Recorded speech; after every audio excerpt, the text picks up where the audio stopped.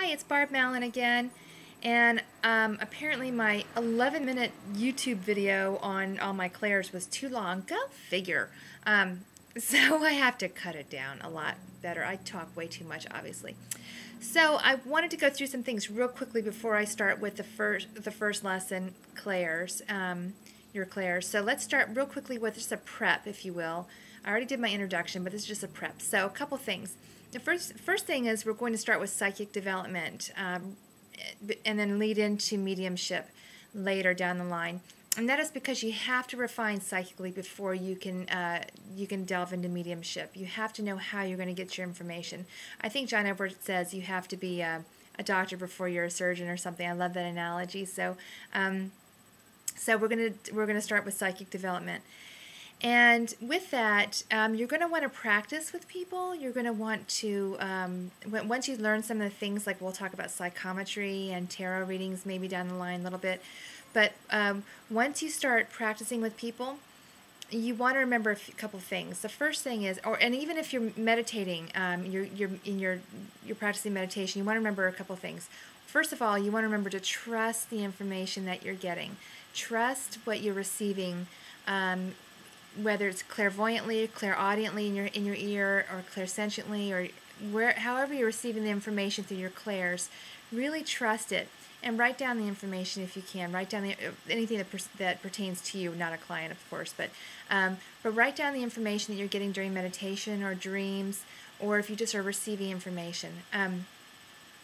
You want to trust that information there. Trust what you're getting, and because if you don't trust, you might as well not even try. You have to really learn to trust yourself and what you're receiving.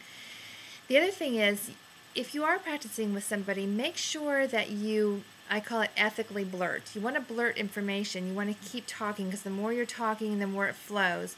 But you want to be very careful what's coming out of your mouth. You always want to be very careful. Ethically blurt. You never want to say that you're seeing something, detrimental or any kind of health issues or anything like that. You want to be very careful what comes out of your mouth, because that can really affect a client either way, good or bad. But you want to make sure you ethically blurt. The other thing is that you want to, what is it? You want to make sure that, when you are doing practice readings, to train yourself right away not to ask questions in your delivery. So if you are receiving information, let's say you receive information, let's say you see a black dog. Because you don't want to be wrong, a lot of people start out in the wrong way. I'm going to train you right away not to do this. They'll say, "Do you have a dog? Because I'm seeing a dog."